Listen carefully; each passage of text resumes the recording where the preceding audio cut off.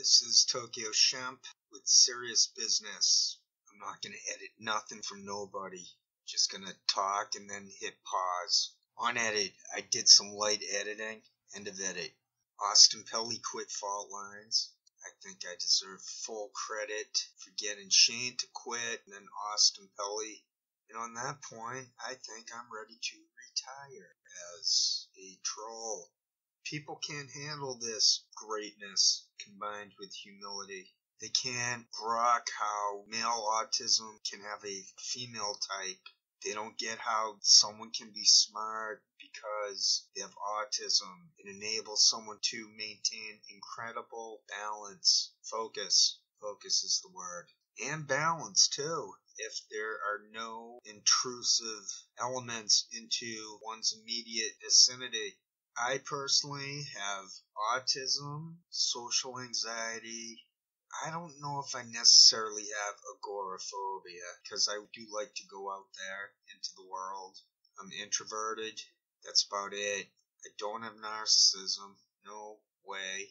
Someone being bad at blogging or bad at making a joke or mediocre at this or that doesn't make them a narcissist. It just means they weren't funny or they weren't that insightful.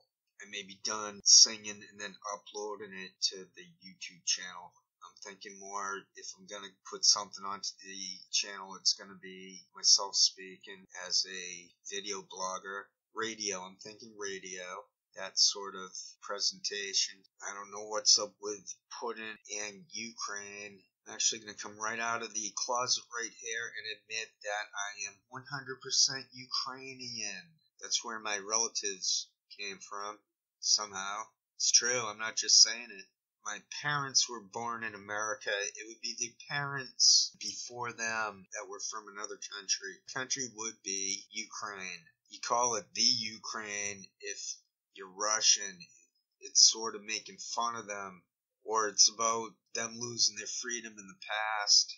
I know all about that Soviet Revolution and how all the other countries became part of their Iron Curtain due to the stamps. The stamps reinforce into someone the location of the countries, and you get a look-see at stuff. Perhaps a simpleton version of it, but there's still much truth to the simpleton angle. David Bohm referred to this as the implicate order. I'm remaining ahead of every single curve out there. People are going to retreat from the internet, from participating on it. I'm pretty sure that people are still on the internet due to the addiction element of it. I imagine as a social theorist that they are retreating. They're forcibly retreating from participation. Too much has leaked out, giving the common man, the common person, a fanfare for the common person, for the common troll, for the common super troll. They know, they see what they saw what the Snowden documents were. They're gonna see something from myself, even if they just see it just once. My message, that is, they will see it. And then I took it to further studies, in which I cropped out Jamal Thomas's sunglasses, for example. One could see the teleprompters, so Shane quit. Now this other guy, Austin Pelly, quit. I diagnosed him within seconds of himself having autism. There's a digit test. One can look at the digits. One can look at the mouth a little bit. We Aspies tend to have cute little mouths. Backfires on us when we have to go to the dentist, but it's quite effective with the ladies. They like us cute Aspie types. They get a kick out of us. We're innovative with words, things like that. If we're into you, if we feel comfortable with you, we're decent company, so to speak. Maybe I should say a word or two about UG Krishnamurti. The guy was rich. He had an easy cakewalk to travel the world. A lot of what he said was just ripping off the world teacher, Krishnamurti. Just ripping him off, stalking him, so to speak. That's my new catchphrase, so to speak. So to speak. That UG Krishnamurti became bitter at the end. He was just bitter, period. And then by the end, there's one last video available of UG Krishnamurti. Oh man, He's so bitter. So the key to life is to not be bitter. Now my thing is, I get bitter in context. So that means I'm not bipolar and I don't have borderline personality. I need something specific to set me off. It's called sensory overload, but I'm working on it. I'm gonna heal myself. I'm gonna figure things out. Better late than never. I didn't know I had autism until a few years ago. I feel embarrassed that I didn't realize it because it seems so obvious. Once one knows what to look for, things become obvious. They become easy to find, to identify.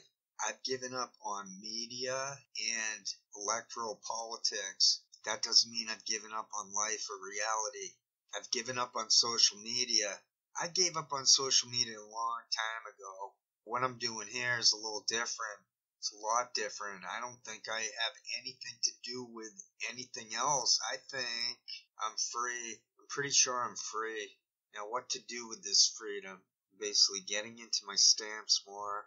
I have a plan to go out there today and exercise, to go for a bike trip. I have to just first check to make sure the ice is cleared completely. I like living in the colder climates, which helps with the stamps. Warmer weather is rough on those things. The sun is rough on those things. You can't leave them in immediate light. The sunlight, I mean. I've been up for about 3 hours. I've been getting up early the last couple of days, today and yesterday. I'm leaving it out with a nap later on. I take a heart pill. I have heart disease. I had a mild heart attack, yet that still is called heart disease. Luckily, I'm in the best stage for that. A lot of people have health concerns. Folks are going to want to keep in mind that when they hit 30, 40, your metabolism is going to shut down. And that's when you're going to easily put on some weight if you're not aware of that.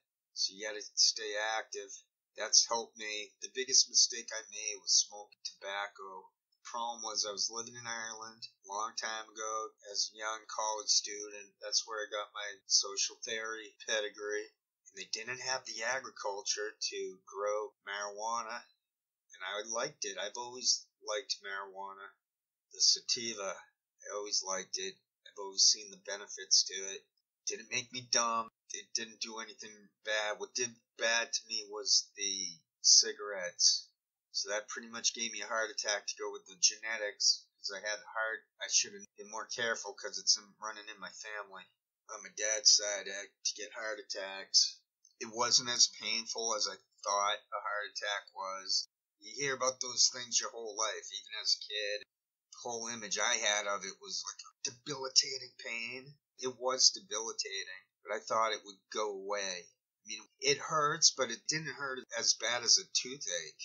I'm going by my memory because it was a few years back. But what got me thinking about this was that I have to take this pill for the scar tissue. Every heart attack causes scar tissue until they figure out how to fix that stuff.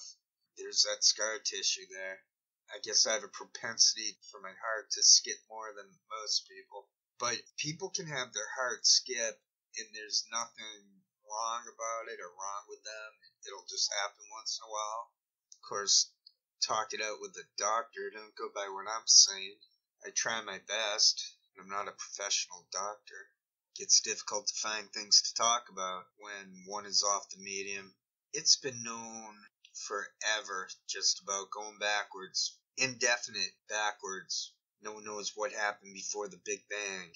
How can something exist? How does anything exist from a first point?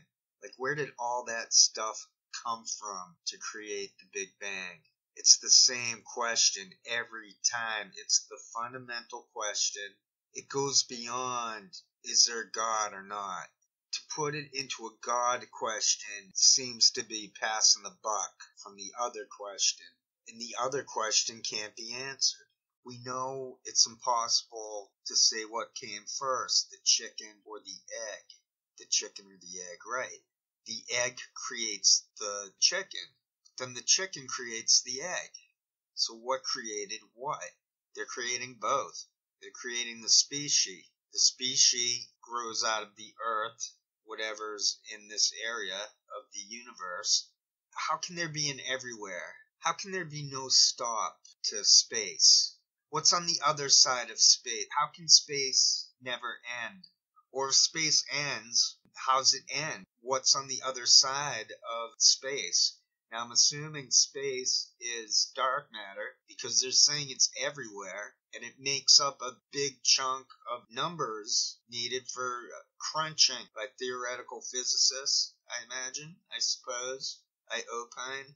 If there was no space, we would be crushed into nothingness. Nothingness would not include dark matter. Dark matter is clearly what needs to be figured out. I don't know if they'll be able to.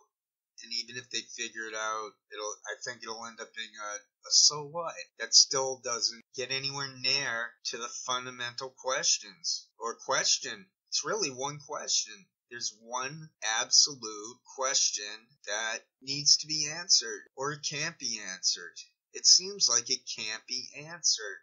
The only thing that could have been answered was to develop the greatest Earth we could have done. That was the only answer. That was the only possibility.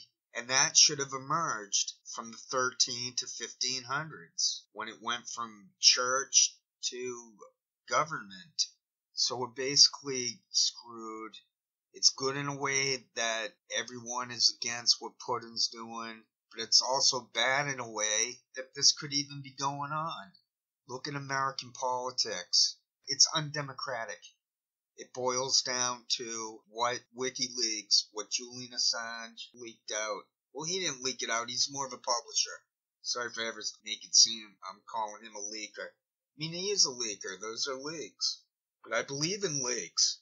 I believe in justice, but this is a no-win situation. This is like no chance, no possibility. This is utter injustice that we're born into. It makes no freaking sense from how we're conditioned, how we're raised, to how things really are. It makes no sense why nothing ever gets better. You'd think somewhere along the line there would have been a normalization of good, of justice. But it's just all smoke and mirrors over and over again. If we can't elect a president, if we're provided the choices, so it's a fake choice, it's a theater, it's theatrics, it's called superdelegates. There's no debating, so the medium's dead, the democracy's dead. Yeah, that's rough to hear. It's rough to say. Then you got losers. All those shows are losers who are working for the military. I proved it. Because what else are they up to? I'm saying I'm not a random person, but that I studied sociology for a master's.